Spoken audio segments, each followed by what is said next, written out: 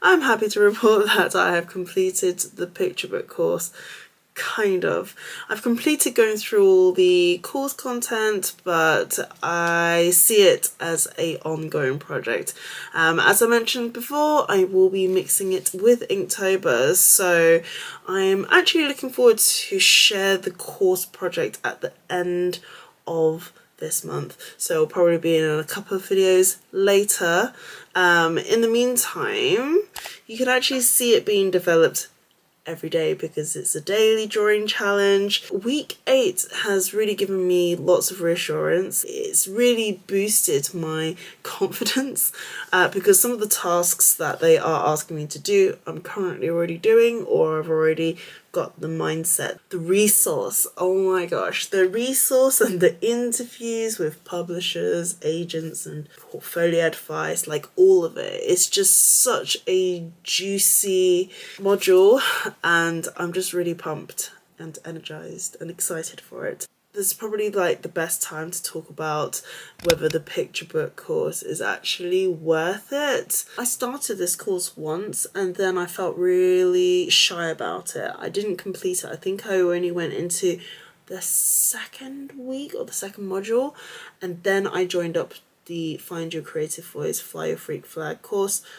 After doing that, I felt more confident to go onto this course, the picture book course.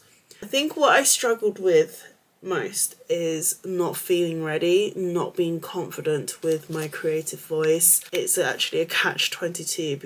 My skills and my style, it's just gonna be ever growing, and so there's no point to really wait until my skill to kind of like match my taste.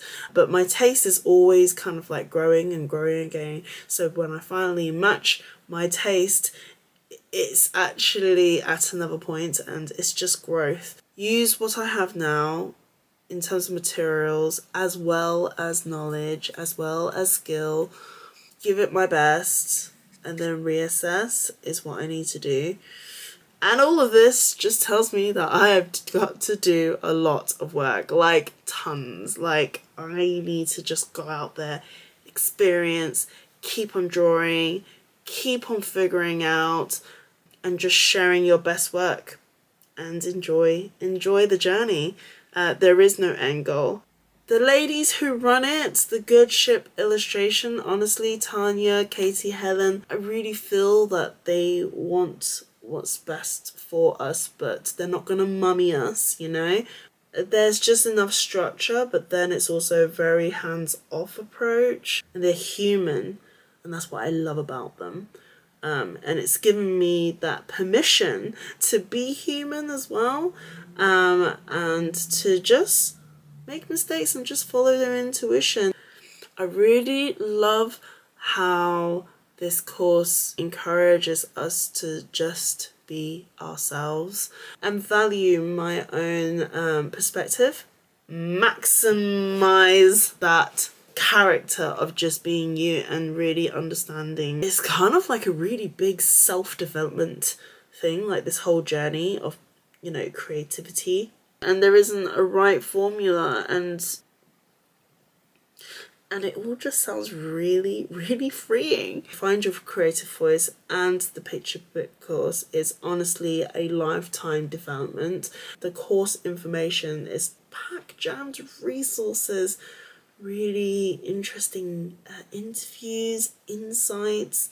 I really love that they did bring on publishers and agents to talk about the process and answer some questions, because it's just really nice to hear it from someone from the inside.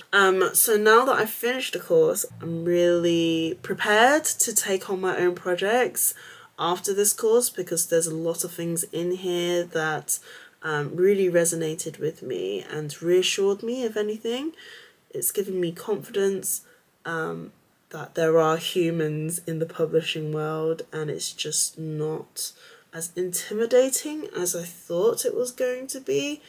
Still scary, don't get me wrong, and I haven't actually been, you know, published or anything yet, but at the moment it's given me the confidence to kind of like follow my own nose.